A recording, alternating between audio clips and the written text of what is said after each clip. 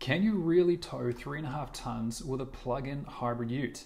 Well, the GWM Cannon Alpha PHEV says yes, and with up to 115 kilos of EV-only range and a proper low-range four-drive system. So, does the spec stack up, or is it just brochure bait? Let's dig in. But first, let's pause for a second, because is a hybrid even useful for touring? Long highway runs and steady speed towing do not favour hybrids. Without regular braking or deceleration, you're not regenerating power, meaning you're just hauling around a 37 kilowatt hour battery for no real gain. Still, GWM's gone big. That battery is huge, and for ABN holders, it starts from only $60,490 drive away, and that's for the top spec Ultra, which throws in massaging seats, a panoramic roof, and more screens than most Caravans. So it all sounds impressive. But let's see if those numbers stack up when we run the tow maths. Now, GVM, or gross vehicle mass, is how much the vehicle itself is allowed to weigh, and that includes you, your gear, a bull bar, a fridge, and everything in the tray. Payload is what's left over once the ute's curb weight is subtracted from its GVM. In this case, you get 685 kilos of payload. GCM, or gross combination mass, is the max legal weight of the vehicle and the trailer behind it together. For the Cannon Alpha PHEV, that's 6,745 kilos. And brake tow capacity, the headline grabber, that's 3.5 ton. But it doesn't mean you can load and tow at its maximum limit at the same time. So here's an example. Maxed out 3.5 ton Caravan with a 350 kilo ball weight. Now that ball weight gets counted against your payload. So after subtracting the ball weight from your payload, you're left with only 335 kilo for people, gear and accessories. That's 2 adults, a couple of duffel bags, maybe, but no full fridge, no bikes, no dog, and definitely no drawers in the back of the tub full of tools and recovery gear.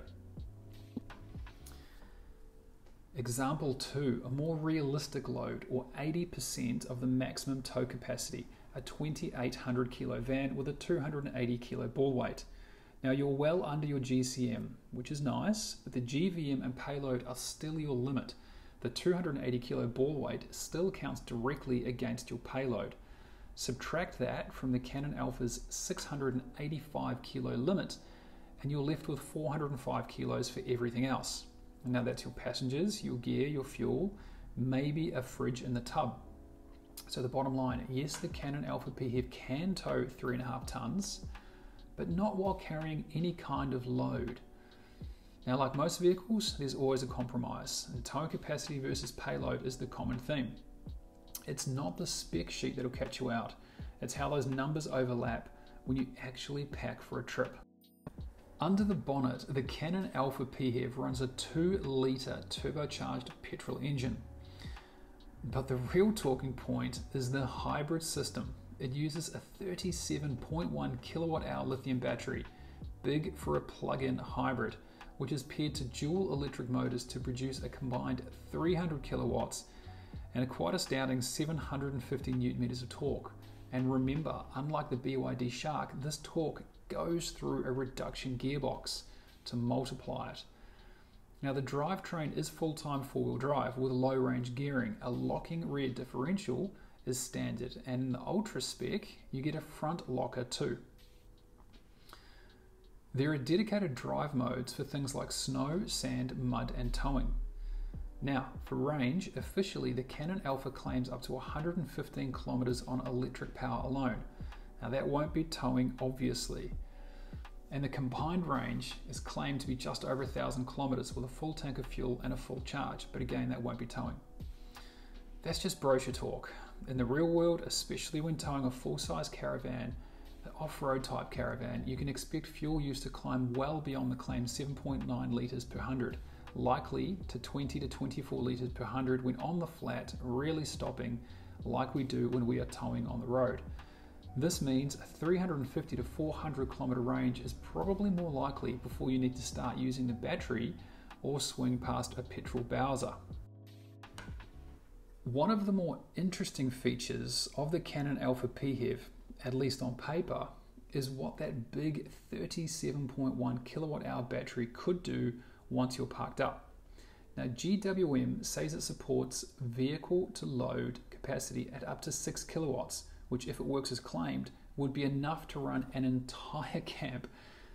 Induction cooktops, lights, a fridge or two, even a coffee machine or aircon units for days, not hours. Now, how the Cannon could feed the campsite is not clear yet. Where the Ranger plug-in hybrid has two 15-amp 230-volt outlets in the tub, the Cannon does not. It looks like you need to use a V2L adapter plugged into the CCS2 charge port.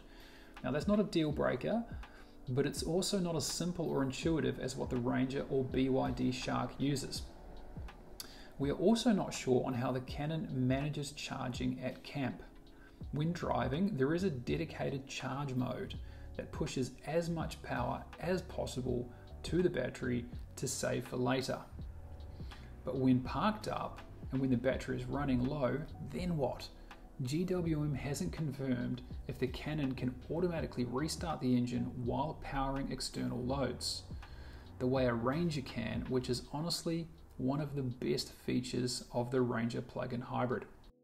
So yes, it's a promising rig for campsite power with a huge battery and a decent 6 kilowatt output, but I'd like to hear if it can autonomously charge when the battery drops. Right now, the Alpha PHEV looks like a serious contender, but whether it's a smart bet or an unknown gamble depends on how well those unanswered questions play out.